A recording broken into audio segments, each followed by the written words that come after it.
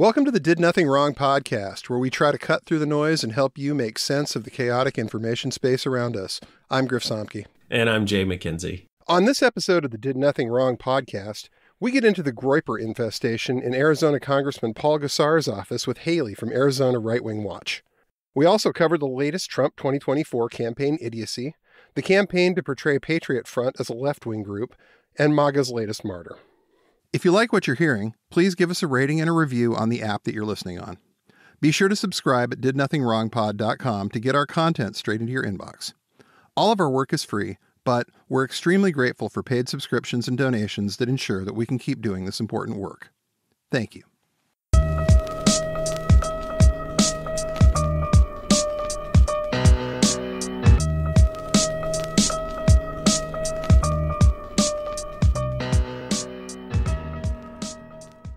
Haley, welcome to Did Nothing Wrong. We're really glad to have you here today. This is going to be fun. Hello, thank you for having me. So, what's great about this story with the Gosar staffer being a Nick Fuentes acolyte here is that nobody on the right seems to want to talk about it. They just want this story to completely go away. Have you seen anyone from Gosar's office respond in any way to this? No, Gosar said no comment, and then he told another reporter yesterday, take a hike. Because, the few reporters that have been trying to get a hold of his office have been telling me, what his responses are, and it's just no comment every time. God. Same thing with his, communications team. Just nothing.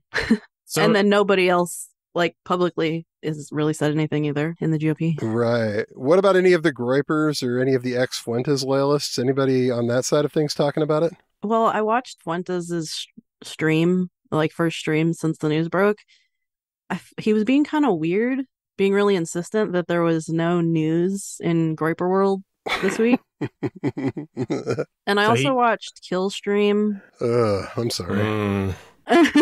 They watched the Democracy Now! Interview with Hunter Walker, who wrote the article. Mm-hmm.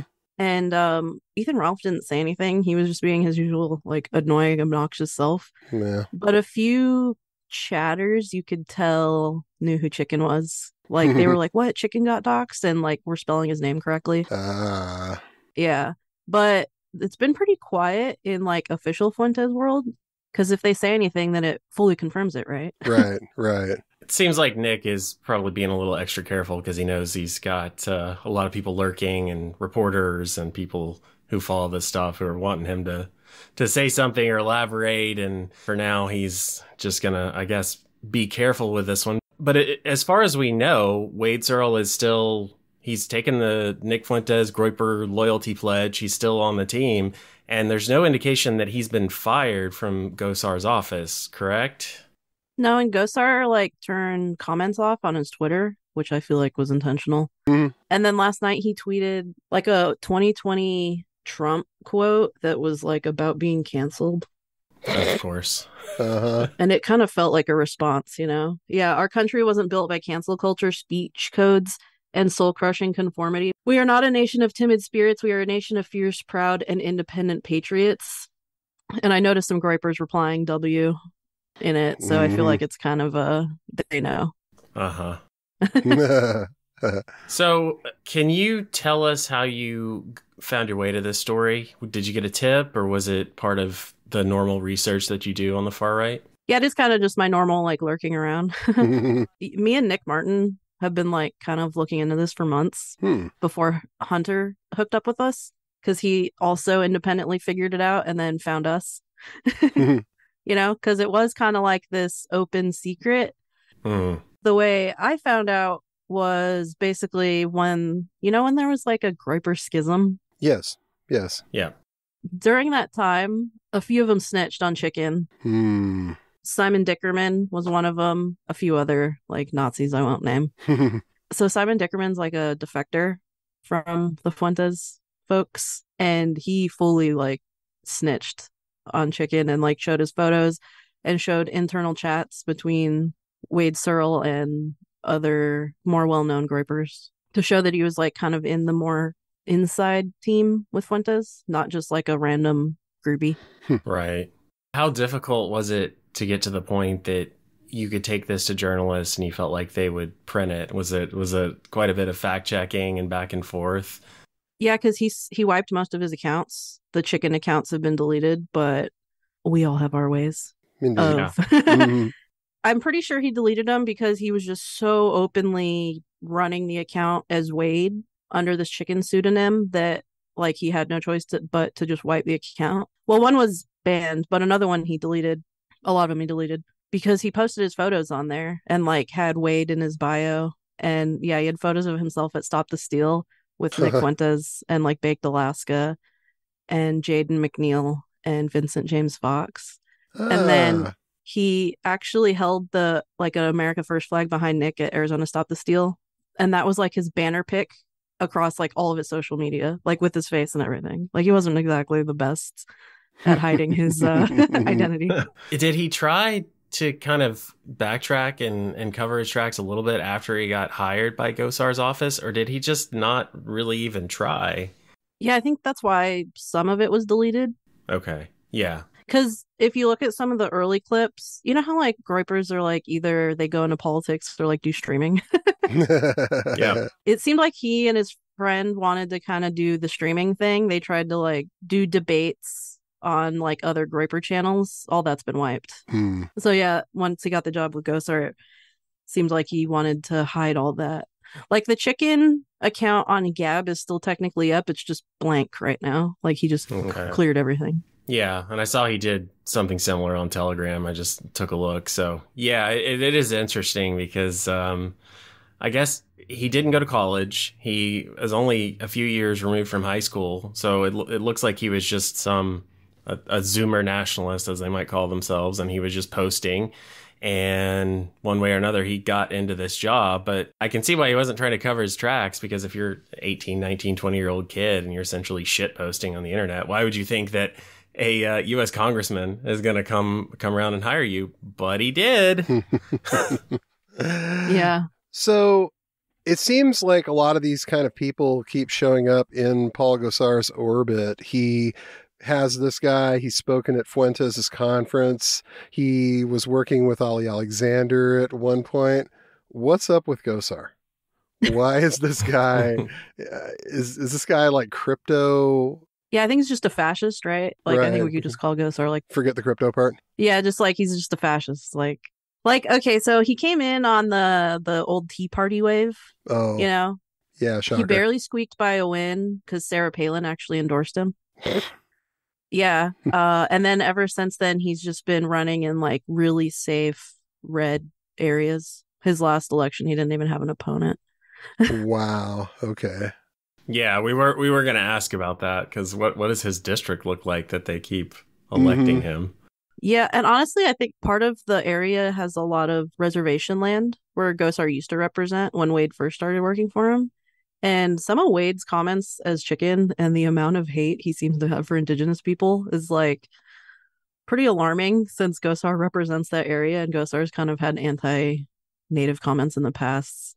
Oh boy. And it's like, you represent this area and you're like a white supremacist. This feels like extra political. You know? Yeah, is there any minority group that Gosar has not attacked at this point? I don't think maybe there Italians. Is. Okay. So, what got you started personally doing this kind of stuff?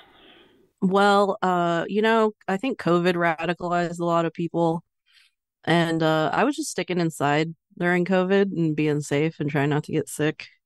And I've always had an interest in politics and like cults and the far right. I was raised a Jehovah's Witness. Third gen. So yeah, once Stop the Steal happened and like I was just doing nothing because COVID was going on, and I had just caught it. I got COVID like right before the election. So I was like, well, I'm not gonna get it, so let's go to these rallies. And then I just started to go to everything. Like, my dad passed away, so I just kind of was like, well, I'm not gonna go to work for a while, and I'm just gonna like, I guess just do this. I don't know.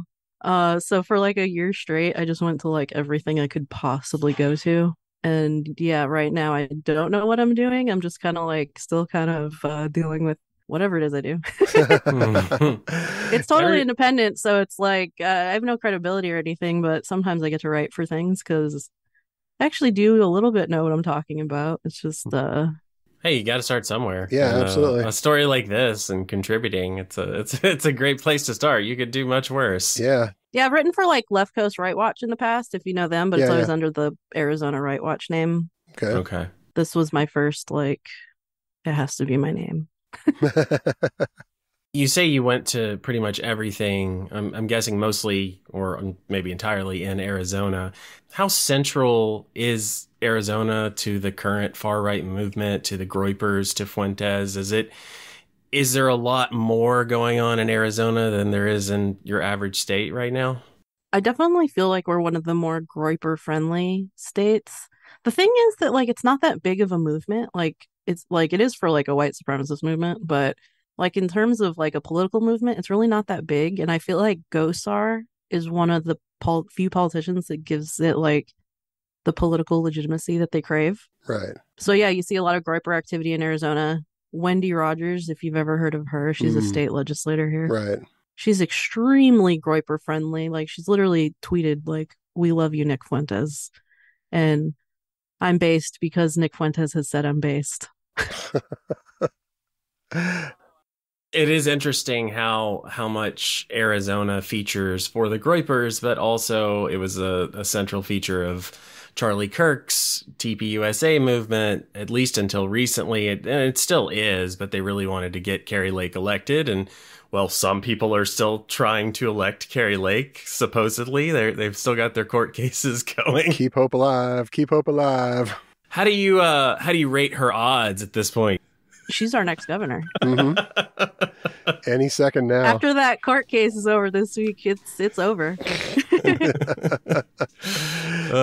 Also, we had the audit. You remember the Maricopa audit, the Cyber Ninja audit? Yeah, definitely. That was like, I kind of feel like a big deal, and like just a example of how absurdly anti-democracy our Republican Party is. Like they're still literally trying to overturn the election, as you said, with Kari Lake.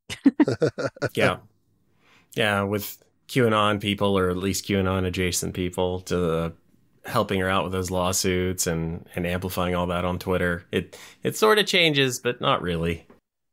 Yeah. And also definitely true about the Charlie Kirk thing. Turning Point USA is headquartered here. So we get all their bullshit. Like all their ambassadors show up to all of our school board meetings and harass people. Oh, God. Of course they do.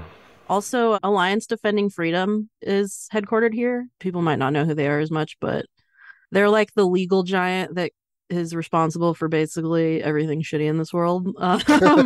People have probably heard of like the Hobby Lobby birth control case, or the Masterpiece Cakes case. Oh, was that they didn't want to bake a cake for a gay wedding. Right. Yeah. And then more recently, like they've helped, dismantle Roe, and they're the ones currently going after the abortion pill and stuff. So it's just like Arizona's like the headquarters for like these really shitty places, Mike. Yeah. yeah. Well, and even TPUSA and the Groypers kind of sort of hate each other, and there's some truth to that, but they also kind of piggyback off of each other, and they need each other. Yeah, every year there's like every America Fest. That's the festival Turning Point holds in Arizona. There's always like a cross the street Groyper event where like, more extreme people are trying to radicalize the people at the Turning Point. But there's some like intermixing going on, even though the Groypers do generally hate Turning Point USA, good recruitment grounds. Yeah. So back to Cyril, did you get a picture of who this guy was? It seems like him and even his parents were into Trump pretty hard. Okay. I was just reading all his tweets during like the insurrection, and like his mom was literally crying when it happened, and then she cried again, like according to his tweets, and then she cried when like Biden was inaugurated, and he was big into like, the election was stolen for Trump.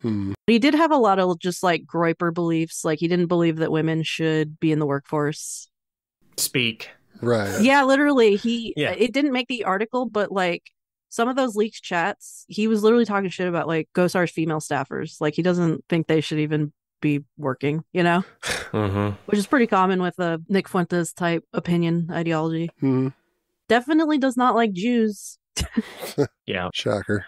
Yeah, that was going to be our next question. How would you categorize Searle? Is he a white nationalist, a neo-Nazi? We know if he's pledging loyalty to Nick Fuentes. He's somewhere along there, but you read the tweets, you went through this. What would you use to describe him? Yeah, I think he's definitely like a white nationalist. At least he had a lot of posts about just like white superiority.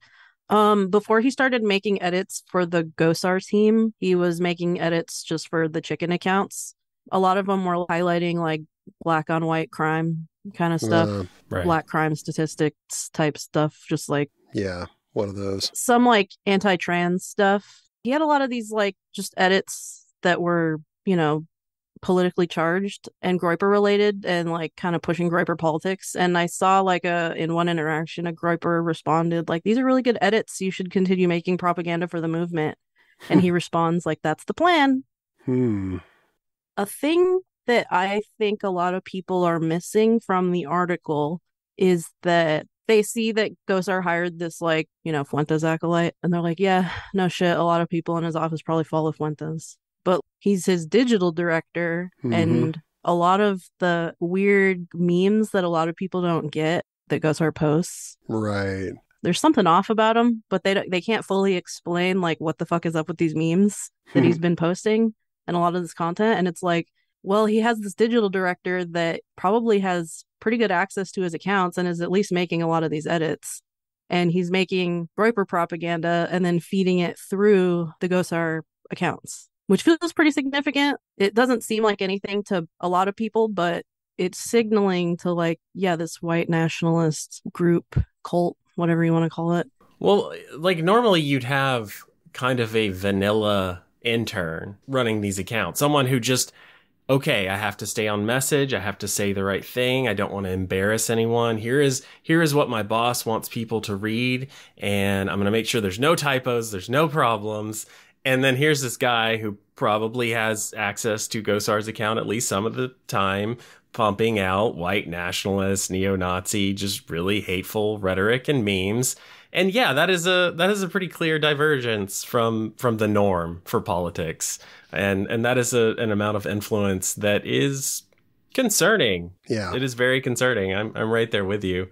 So you mentioned on Twitter that no journalist had reached out to you before. Has anyone reached out? I know that was about a day ago. Has anyone reached out since? And if they haven't, why do you think that is? Arizona Jewish News reached out, but so far that's it, because it's dealing with Paul Gosar. So he's pretty anti-Semitic. So right. But besides that, no. AZ Central, which the Arizona Republic, which is like the paper of record here, okay, did put an op-ed out that again was just like, yeah, no shit. He posts weird shit. But it's like, again, the point is like, yeah, it's probably this Groyper that's posting a lot of this stuff that feels important. But I think a lot of people just don't like the anon thing that I usually do. They have to do their own research to confirm my research. And I think just the current media landscape doesn't allow for that, really. It's like they need quick stories about whatever's viral on the timeline and easy to write, I think. Right. I don't know. That's my opinion. That's my... Yeah. I mean, you mentioned this, and I think there is a sense that, well, of course, Gosar did this, and I think some people have just kind of given up. It's that sense of, well, yeah, he's a white nationalist, and of course he hired a Groyper. He's palled around with Fuentes, and we can write these stories, but we've written them before, and nothing's going to change. And there's some truth to that, because Kevin McCarthy is not commenting. Nobody in the House GOP is saying anything, including Gosar. But yeah, shouldn't they be, or shouldn't we be pushing them to? Or it can be kind of a distraction, but are we just at the point where we just let this go? That's scary to me. I'm sure that's scary to you. Yeah, I think indifference is bad. Yeah. Like just saying like whatever is just not a good response. Like if nothing's going to get done if nobody says anything, you know. Right. It's like, okay, so this Wade just goes on to continue to move up in DC, and then like what becomes my next congressman? No, thank you. Mm-hmm. Yeah, Gosar's going to go out and hire 3 more Groypers, which it's mentioned in the story that there may be another person in his office that is also a Groyper that, and this account, this chicken account was at least at one point shared, and it's not clear when it stopped being shared. Because there's so many accounts, like so many chicken accounts, there was definitely one where they said it wasn't just Wade running it was someone named Landon. And that would be Landon Peterson, who's now Gosar's intern, because he made that clear on his own personals also. He like promoted the chicken accounts on his Landon Peterson socials. So again, they weren't like really good at hiding it. No. Okay, so he's already got these 2 like Groypers in office. When the story came out, I saw this guy replying, Patriot J did it first. And so I looked into that guy and like, yeah, some other Groyper guy was briefly an intern with Gosar. And after that story broke, someone pointed out that Rory McShane has done business with Vincent James Fox, who's also right. I mean, he's in the Groyper scene, but that dude's just a straight up. Like, oh yeah, no, he's just that guy's awful. He talks about like throwing gay people off roofs. We had a clip from him on a couple episodes ago when we were talking about Tucker Carlson, and it was a clip of Vincent James saying things like, Tucker says the things, you know, he can't say the things I can say, but he can say them in front of far more people. Yeah. He's gross. Speaking of Tucker, it's like, you know how a lot of people weren't surprised by Tucker's writers being like poll trolls, creatures of the internet, but like they still lost their jobs, right? Didn't that one that kind of got exposed lose his job? Oh yeah. There are at least 2. Which I thought was interesting. It's like, okay, so Tucker got rid of like the more explicit white supremacists on his team, and it's like, so far Gosar seems to be sticking by him. Yeah. I noticed one of the quotes that Gosar had about all of this was, and this was back in the beginning of April, where he was asked about Fuentes, and he said something to the effect of, Fuentes has a problem with his mouth. And it's kind of like, he's not necessarily saying anything other than Fuentes says the quiet part out loud too much here. Yeah, I didn't see that as a disavowal like so many said. That boy needs to learn to shut up. Yeah. Kind of like, stop dropping the Jewish question so much, bro. Yeah. I felt like it was kind of like more of that. Yeah, and let's keep our discussions in the back room, not in public where everyone knows we're talking. Yeah, save it for the group chat. Yeah. Definitely. Like, stop being so loud on the timeline. No kidding. So, kind of looking forward a little bit, Arizona seems to be one of the real battleground states going into 2024. It's a state that kind of shocked everyone in 2020, including us, when it was called for Biden. And then it proved that wasn't entirely a fluke by electing a Democratic governor and senator in 2022. For now. Sorry. Yeah, the Kari Lake trial is going on right now. Don't be respectful. Right. So speaking of the Kari Lake trial, what are the feelings on the ground like? That could be our governor you're talking about. Indeed, absolutely. Governor Filter. So what's the feeling on the ground like right now about 2024? Do you think Democrats are going to hold this, or do you think the backlash is coming? Well, I would like to believe that the Democrats could. Okay, so the problem with Arizona is that it's extremely purple. We got we did get the governor, Katie Hobbs, beat Kari Lake, which was nice. We got a blue attorney general, which was nice, and Secretary of State. But the legislature is still majority red, which is why we've still been getting so many awful bills voted through and then vetoed by Katie Hobbs. So the main thing that I think we have to do is switch the legislature if we ever want to do anything positive in the state. But it's kind of hard because, there's a lot of gerrymandering and the redistricting kind of fucked some places. But the Democrats just need some motivation to fucking run against these people sometimes, I feel like. Some people went up against with no competitor. Like, Anthony Kern, you know who that is? I think so. He stormed the Capitol on January 6th. Right. He was a legislator here and then lost his seat, and then just in this 2020 election got another seat, and he had no opponents. And it's like, come on. Yeah. And when you say that the legislature is red, you mean very, very red, very MAGA or extremist or both friendly. The moderates are pretty much gone, right? So some of these people, even in these red districts, have taken such extreme positions that I guess what you're hinting at here is it might actually be possible to flip some of this stuff if someone tries. Oh, definitely. I think if like some effort was put into some of these areas, it's only one in the House and the Senate. So like we literally just need to flip a seat, you know? But like, first of all, they need, I don't know, like more motivation to run against these. I don't know why people don't run against these people. Honestly, I don't understand that part of politics. We have to like get these people out of here, but also you have to want to actually change things here. Right. And not just like get the seat and then just like, yeah, I got the seat and now I'm using this as an opportunity to get an upgrade in DC. That's what I notice a lot of happens here. It's like we get like maybe a seemingly good representative and then immediately they're like, okay, I'm quitting because I'm gonna now run for Congress now. There's like currently 3 or 4 Dems that are like stepping down because they're gonna run for higher office. It's like I feel like a lot of these people just see it as kind of a career move rather than a way to enact change in our area. Like local politics is where you're going to get the most effective change in your direct area. And I think too many people just see it as like a stepping stone to higher politics, or they're just like small business tyrants that already live here and just are trying to make things better for themselves. Right. Yeah. If that makes sense. I have a negative opinion totally on makes some sense. things. So it seems to me, Haley, like what you're talking about in terms of local politics is we need people who realize that democracy is under threat and see this as less of a career and more of a calling. And it's hard to convince people to do that. But in kind of talking about the threat that we're facing, we do have to ask about the next election. And a guy like Nick Fuentes, the Groypers, the people that you listen to and watch and you consume their content, you know what they're thinking. They may have been kind of annoyed with Trump, sick of him, and they might even be sick of him now. But when push comes to shove in the end, you think pretty much all of these guys, whether it's Wade Searle or Gosar or Fuentes, are they getting on the Trump train?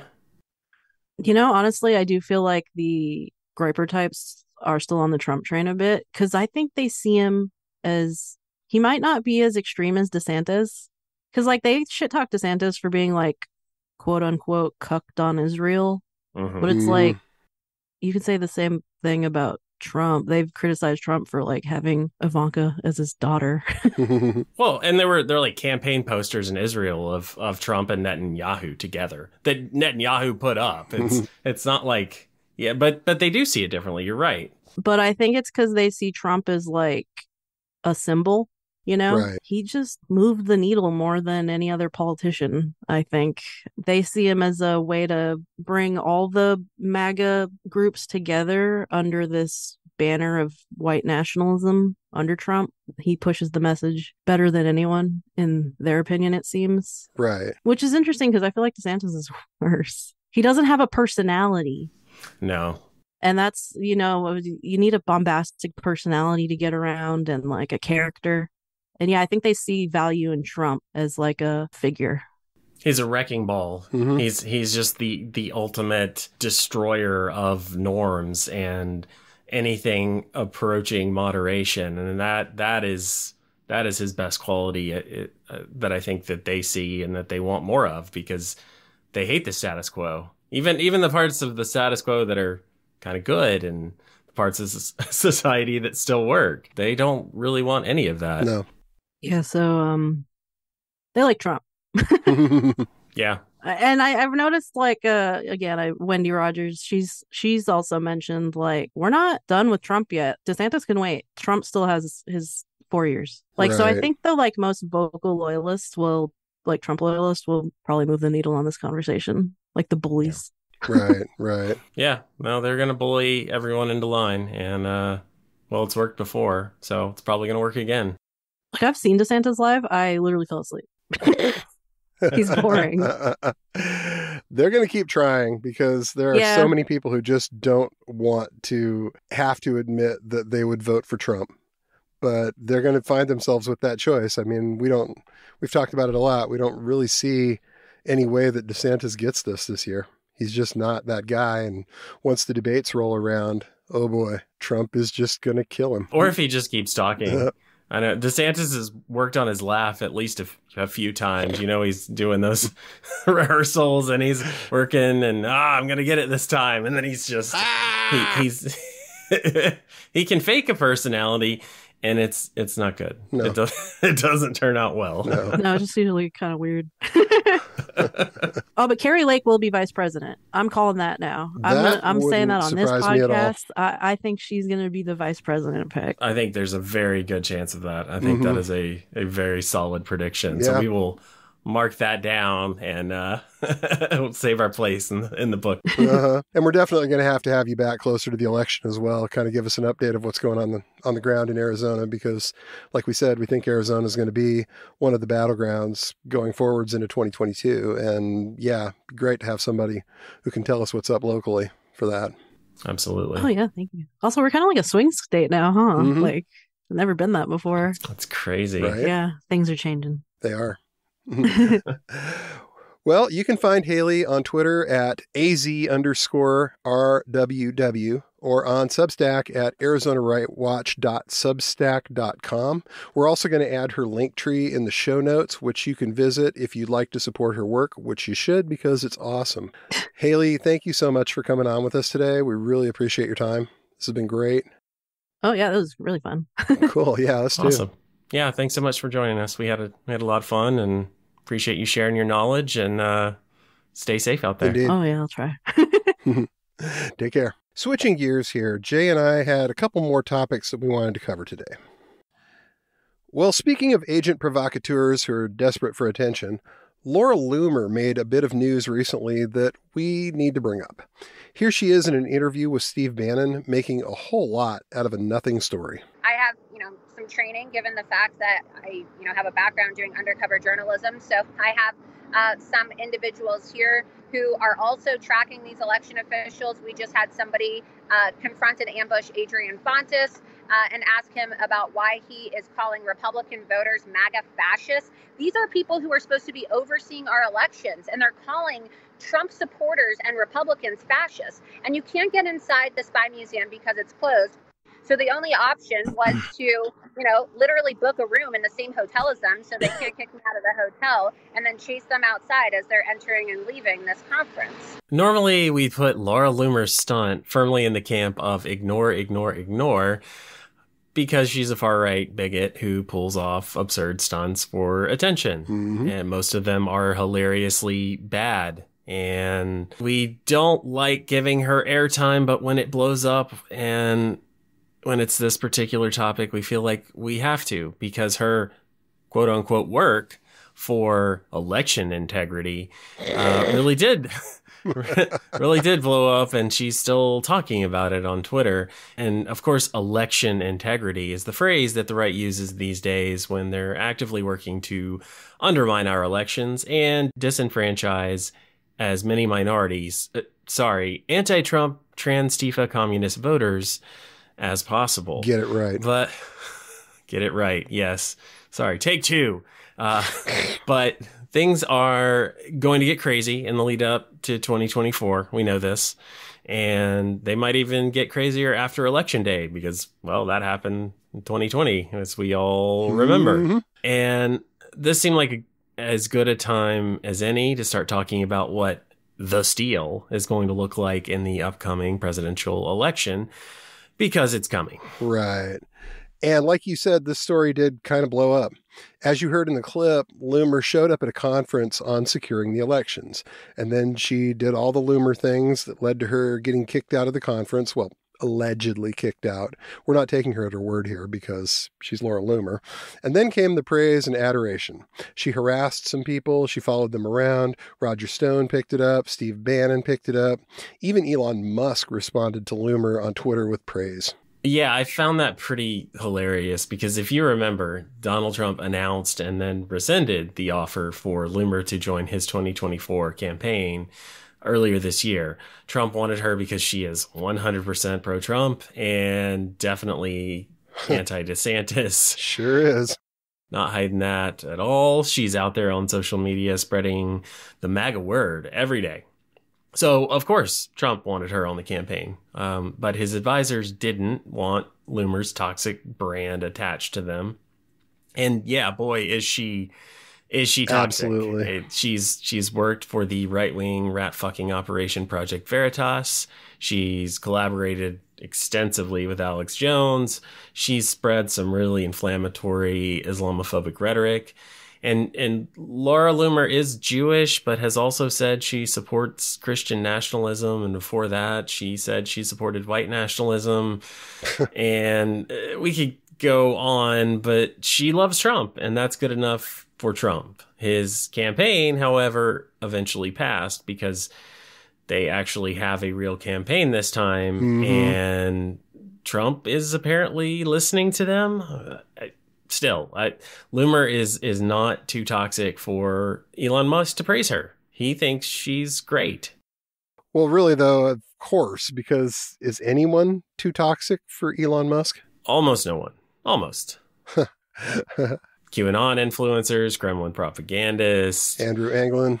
Yeah, the amount of neo-Nazis he's brought back to the platform, but we've mentioned all this. So yeah, that almost no one. The only person I remember him refusing to reinstate on Twitter was Alex Jones. But I also kind of think give him a few more months. Let's see how much more radical he can get. And especially as Elon gets more and more desperate to turn Twitter into a profitable enterprise. He's already got Tucker moving his show to Twitter. Is InfoWars next? Elon's natural competitor here is going to be the right-wing YouTube alternative Rumble. They allow Alex Jones and Nick Fuentes content. So why doesn't the free speech absolutist who owns Twitter? Right. He's eventually going to get to that point where his loyal audience is either going to get what they want out of the guy, or they're going to start turning on Twitter's supposed free speech champion owner. I mean, Cat Turd already starting to get a little upset there with some of the things he thinks he's being throttled for. How long is it before the rest of them go? And even though Elon has appointed a new Twitter CEO, I don't really see any reason to expect much to change. She's from the advertising world, and she's there to bring back the ad revenue. Yeah, and I don't know why she wants this job, especially Elon's still out there posting about PSYOPs and defending it in interviews with CNBC and comparing himself to Inigo Montoya from The Princess Bride and spreading anti-Semitic conspiracy theories about Soros as Magneto. There's plenty more, but Elon hired this woman, and she definitely seems to be right-wing, but he's still the owner, and he's still posting like a 4chan troll. Indeed he is. Did you see Mandy Patinkin's clapback on that? I did. That was quite clever. I do not think that means what you think it means. Yes. If you haven't seen that movie, ladies and gentlemen, go see The Princess Bride. It is brilliant. Absolutely brilliant work of cinema. And then read the book. It's even better.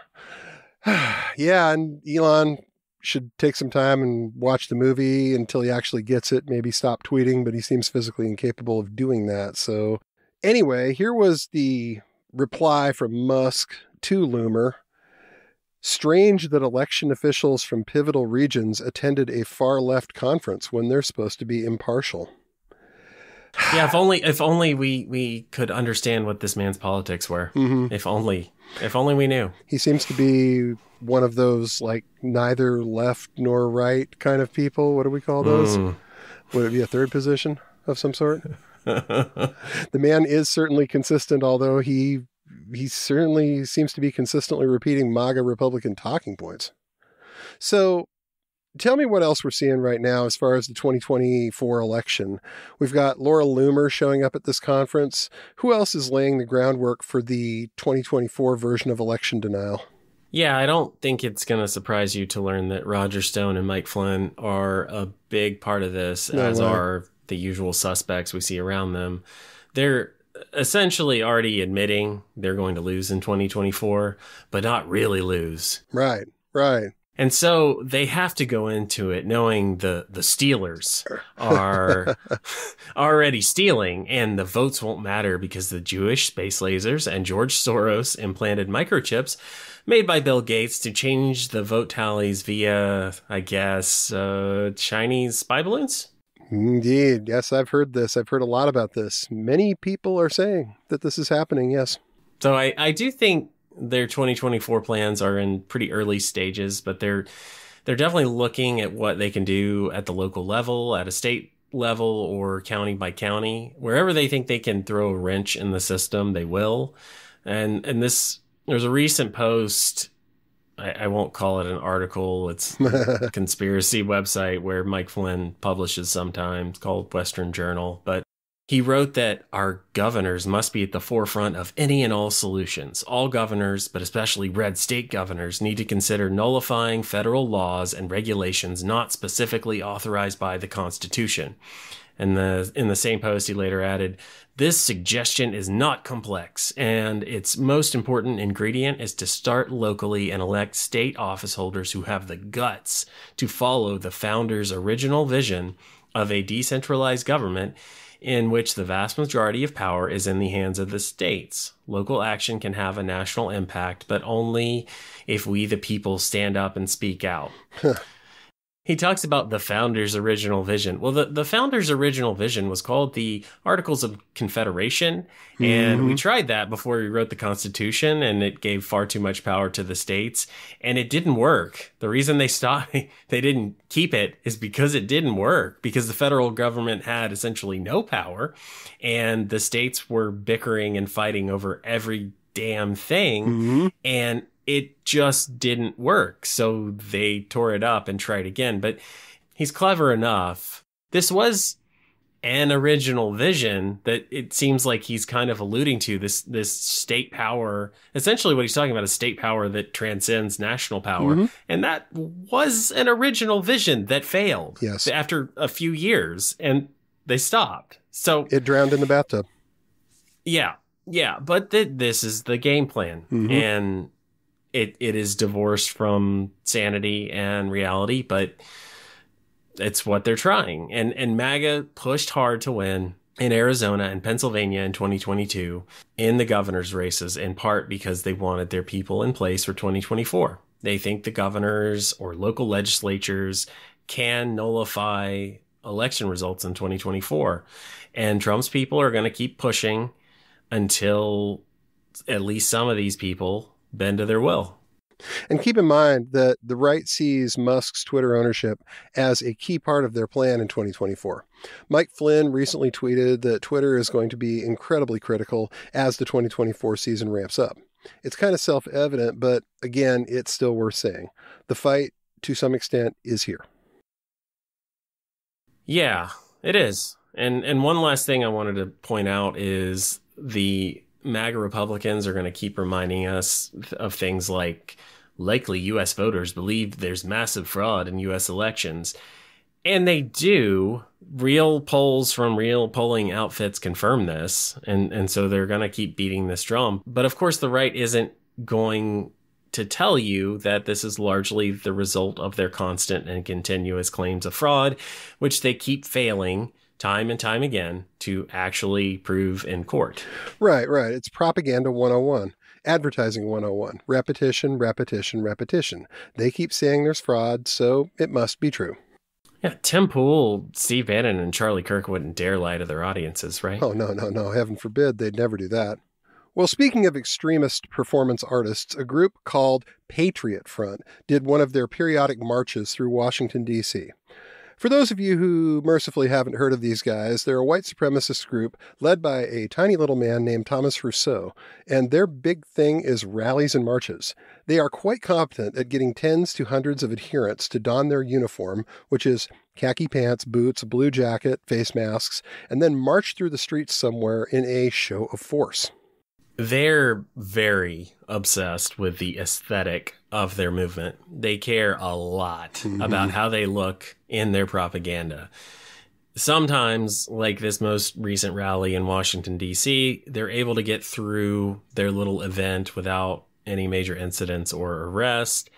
And sometimes the exact opposite happens, like this recent demonstration at the Pride event in Coeur d'Alene, Idaho. We are finding out more tonight about the arrest of 31 members of a white supremacist group allegedly plotting to riot at a Pride event up in Idaho. They were discovered Saturday, packed into the back of a U-Haul truck, all wearing similar clothing and white face coverings. Police were tipped off by somebody who saw these guys loading masks and shields into a truck and told the police that they looked like a little army. The men are reportedly members of the Patriot Front. This is a white nationalist group, and we're heading to an LGBTQ pride event to riot. I will tell you, it appeared to be very similar to an operations plan that a police or military group would put together for a days of for an event. There was at least one smoke grenade. There was multiple shields. They were all wearing hats that had plastic inside them, shin guards, shields, things of that nature. And they weren't local. The suspects came from at least 11 different states. They're all facing misdemeanor charges for conspiracy to riot. But the FBI is now involved in the investigation as well. Of course, usual suspects on the right tried to deny that these guys exist at all. And when that was too ridiculous, they claimed that they were feds, which is what they always say about people on their side whose behavior they find embarrassing. And the reality here is the FBI doesn't create these groups. I am absolutely certain there are FBI informants within the ranks of Patriot Front, and pick a far-right, neo-Nazi, white nationalist organization, there are FBI informants in it. Mm-hmm. The legacy of J. Edgar Hoover's COINTELPRO was not always pretty or good. We're not here to say the FBI has anything close to a spotless record, but they have a long history of breaking up and infiltrating white supremacist, neo-Nazi organizations. They started doing this really in the 1960s, and how they did it is by infiltration. It's by gathering informants, some or most of whom got co-opted after the fact, after they had joined. And most of these guys don't tend to be upstanding citizens, and they usually have legal problems that can only be mitigated by a little help from the feds with some information you might know.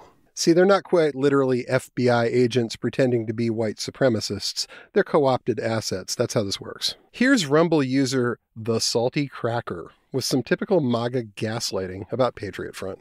But no, when it comes to Patriot Front, they're escorted. Nobody messes with them. They're completely escorted. They got all their vans lined up. Who's renting these vans?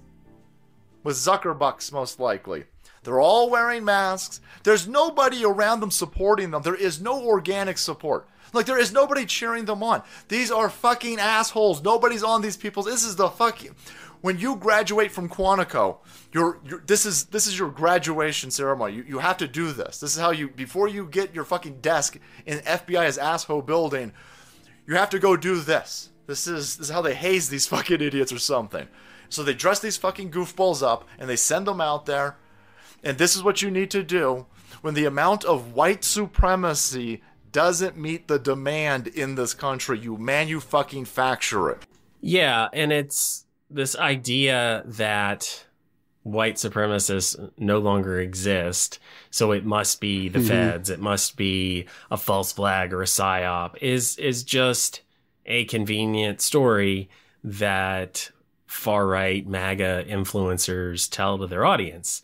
Tucker said this quite a bit on his show. And yeah, I do think it's worth pointing out that if this group really was controlled by the FBI, if this was all just an FBI op, and yes, there were credible claims of the FBI doing this in the days of Hoover, actually creating or at least controlling some extremist organizations. But in the year of our Lord 2023, does anyone really think that if this group was controlled by the FBI, if all these guys were FBI agents, do you have any doubt that the right, that Jim Jordan, that Kevin McCarthy, pick one of these people, wouldn't have 10 whistleblowers lined up to tell the world all about this?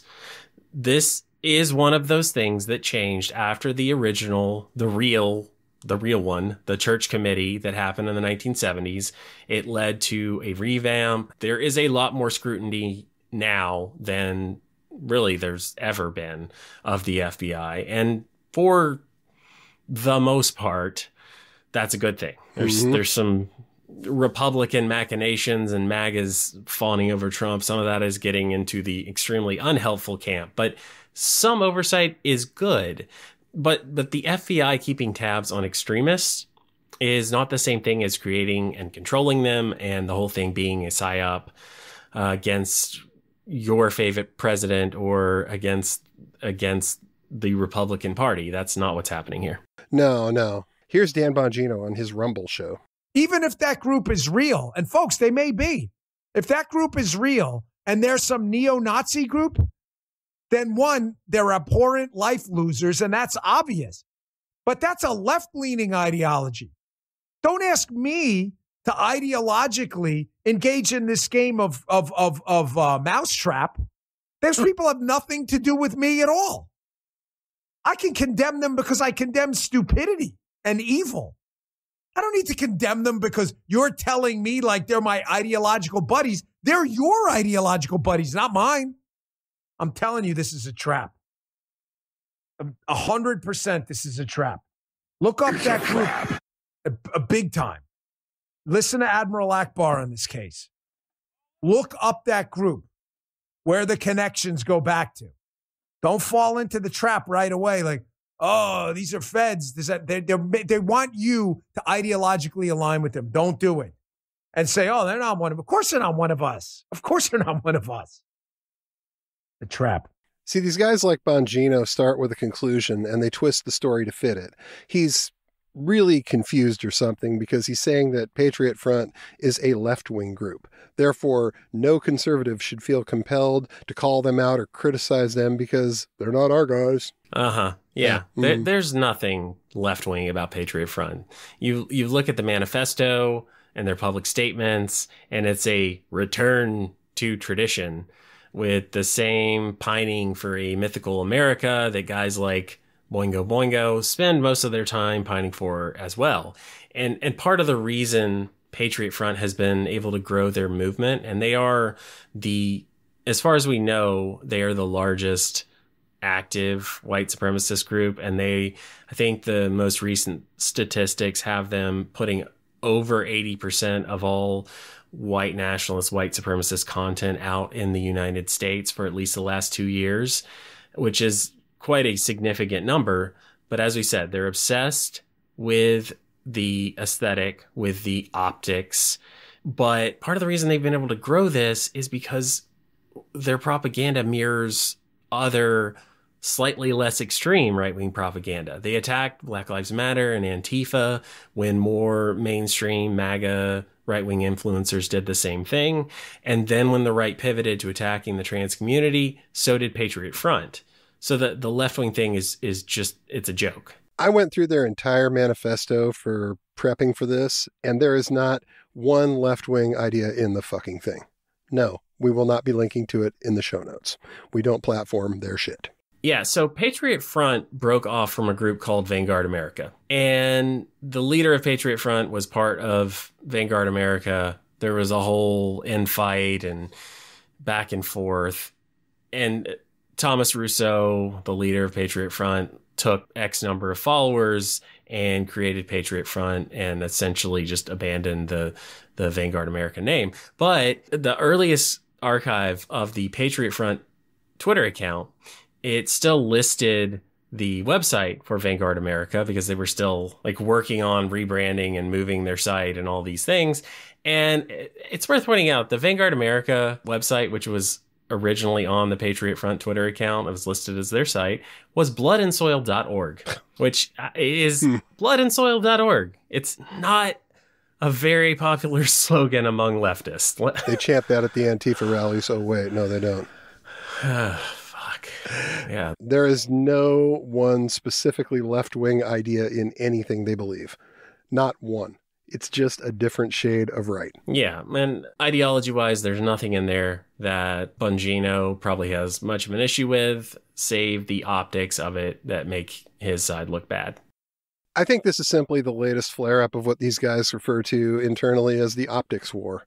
It's the root of the reason why former GOP congressional candidate Paul Nellon doxed Douglas Mackey, a.k.a. Ricky Vaughn, who just got convicted of violations of the Klan Act as a result. Yeah, we covered that pretty extensively. You can go back and listen to episode 52 of our podcast if you want a refresher on the Mackey case. We did an interview about that with SPLC's Michael Hayden.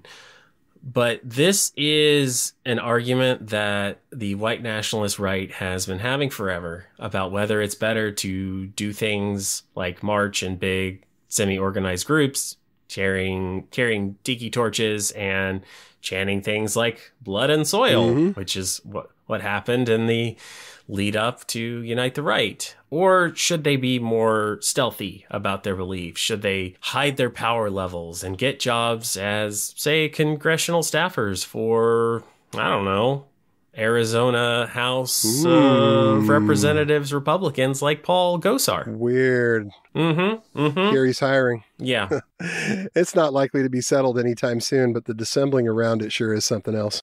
You know, I look at a guy like Dan Bongino and I say, yeah, so if you don't think these people are a threat, the white nationalists are real, and they are a clear and present danger, then explain Allen, Texas, or Poway, California, or El Paso, or Kansas City, or Pittsburgh, or Buffalo, and explain how that violence happened and who really did it without claiming it's a false flag psyop based on a QAnon Twitter personality. Yeah, and you can also, while you're at it, explain why in Baltimore there was an attempt to sabotage the power grid and plunge the city into darkness and kick off the race war that the FBI just thwarted. The planners of that attack included a guy by the name of Brandon Russell, most recently involved with a group you may have heard of called the Atomwaffen Division. Yeah, so there's a reason why the government keeps naming racially motivated domestic violent extremists as the number one threat in America, and it's not to annoy MAGA influencers on Rumble. Yeah, I mean, it's because they're fucking dangerous. Yeah. Finally, you may have heard about the tragic death of Jordan Neely, a homeless man who has reportedly struggled with mental illness throughout his life. Neely died while in transit in the New York City subway system. There are conflicting reports on the exact details of what happened, but the consensus appears to be that Neely was behaving erratically. He appeared unwell. Most reports have said that he made no direct threats to any of the passengers on the train, but he did make people there uncomfortable. And for the crime of making people a little bit uncomfortable, it seems, Neely was at first subdued and eventually died at the hands of an ex-Marine named Daniel Penny. He used what would be referred to in grappling terms as a rear naked choke.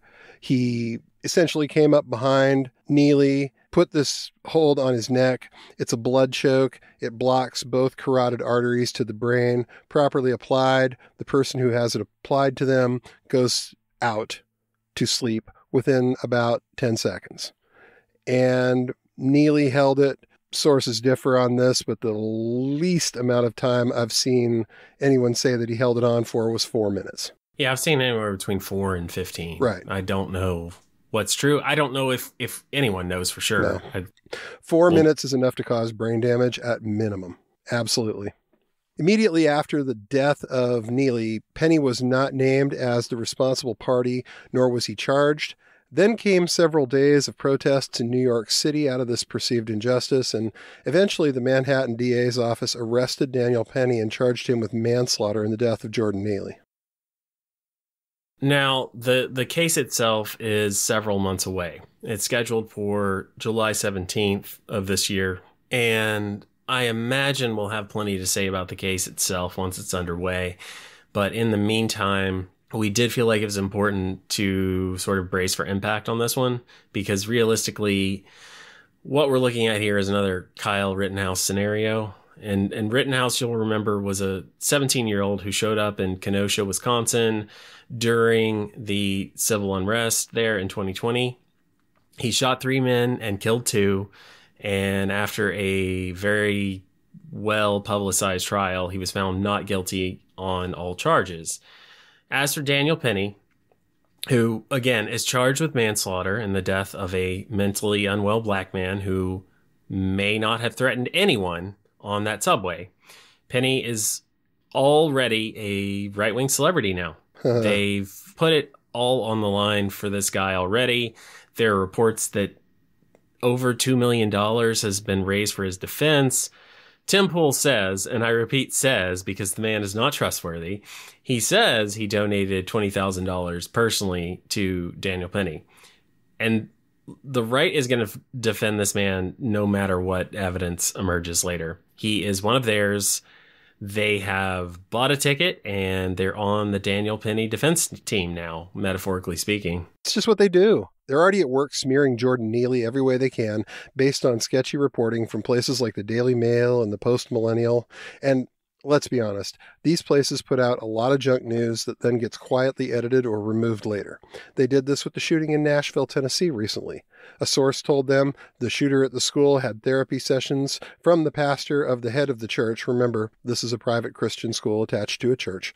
So the Daily Mail said that the shooter had therapy sessions with the pastor, but she stopped going to the sessions for an unknown reason. And it was related to the shooting because the pastor's daughter was killed in the mass shooting. Again, our heart goes out to the victims that day, but the point here is that the story wasn't correct. The Daily Mail published it, it went all over social media, then they quietly retracted it because it wasn't true. The shooter wasn't meeting with the church's pastor. So look, what the Daily Mail is reporting about Jordan Neely may have some truth to it, but it also might not. And even if it's true, they're reporting on a young man who was admittedly mentally unwell and wasn't getting the treatment he needed. But nevertheless, the right is taking the reporting, so-called reporting so far, as gospel. If it connects with the narrative and talking points they want to be selling, they're running with it and making it look like yet another black man had it coming. It's gross. It's really gross, but that's what this is. Look, their audience is absolutely fine with believing that. They're fine with believing all, or at least most, black men are criminals. So I guess Penny was doing some kind of public service in their eyes. It's terrible. But even when you see guys like Ron DeSantis and now a bunch of other politicians have come out and said Daniel Penny is a good Samaritan, that's what they're doing. You don't use that phrase. I mean, we both grew up in the church. Yeah, a good Samaritan that's not what the good Samaritan did. No. Go back and read that again. Tell me where the good Samaritan killed the guy on the road. That's not how this worked at all.